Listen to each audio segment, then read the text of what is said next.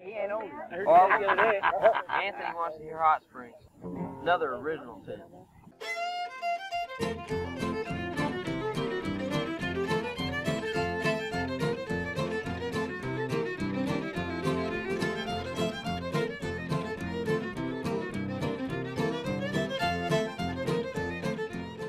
Let's talk a little bit more about Orville. Yeah. Will you talk about what resonated with you about Orville's fiddle music? What did Orville bring to the table? Just his voice, just what he had to say on the instrument was amazing. He had these ideas, and it was just like, where did that come from?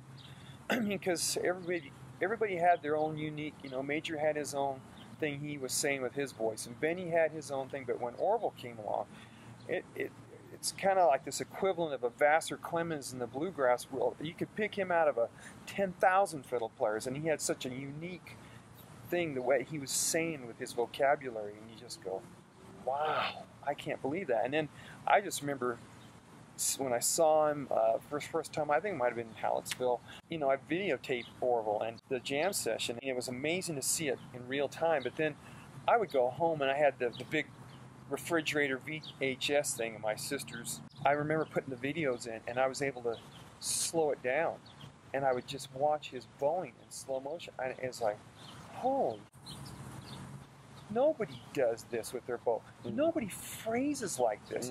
I had to back it up, and I think I spent 8 hours one day just over,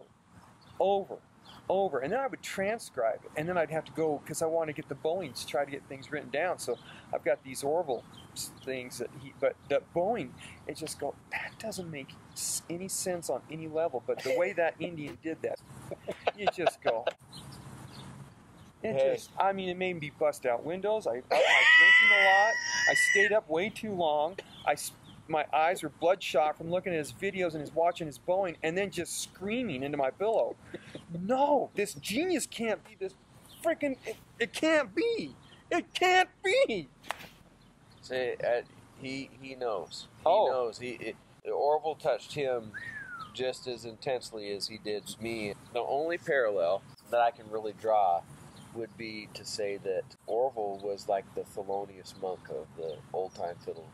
As far as the note choices and the phrasing and the... Spot on. Just genius. Almost genius to the point where most people couldn't get it. Oh, absolutely. Absolutely, man. Yeah, it shook my world. I was like, holy cow, where did he come from with this? Because you can kind of see with other players this evolution, where it's tied back to Eck or whatever, but he just came out of left field with this bowing and this drive and all these things going on at the same time. Like you said, what he was doing solo-wise, and it's like, crap, it wasn't just this part of it, it was this monster bowing, it's this power in there, it's this... And the note choices. And the note choices just grab you. He does say, oh man, and I'm just going, I broke my station wagon window out on that damn thing. I popped my window because he did something. Yes! And I smacked the window, and it just took this big old crack all the way across the window. It's like, oh hell, here I come. But that kind of stuff, that moves you, and I'd like to see more kids break windows out nowadays. Yeah, I would too. I really would. I wish they'd actually study the music the way we did. Yeah. I wish they'd get into it the way we did. I'll be moving to Texas. I got to go to my senior year in high school, and after that I'm moving down here. And I'll guarantee you, I'll be up here every 2 weeks to visit Orville and try to learn some stuff off him. That sounds good to me. Yeah, I mean, back in the day, we would have crawled on our knees down to Mexico to go get a good tape, because we were hungry for it. And I don't see kids willing to walk across the street to go get a Terry Morris, jam tape. It's like, really? I mean, we were scrounging. You got this tape? Oh, man, can I have a copy of that? You knew. We were hungry for it. When you talk about somebody being organically individual and not given about how they're going to do in a fiddle contest, I mean, that's Orville Burns. I mean, he was just a spiritual architect of breakdown fiddle music. I mean, he just built it from the ground up. And another thing I watched him do throughout his life, even to the very end, is constantly reworking tunes. You know, of course, he improvised quite a bit, but he was just constantly working on the themes and figuring out the ways that he can do the figures differently. And it's amazing. I don't know. I don't know if we've given you anything. That's all wonderful stuff. So it's been fun for me, if nothing else. So let's go play some. Yeah, let's play. Thank you, brother. I appreciate you doing that. You too, Matthew. All right. Thanks, Grant.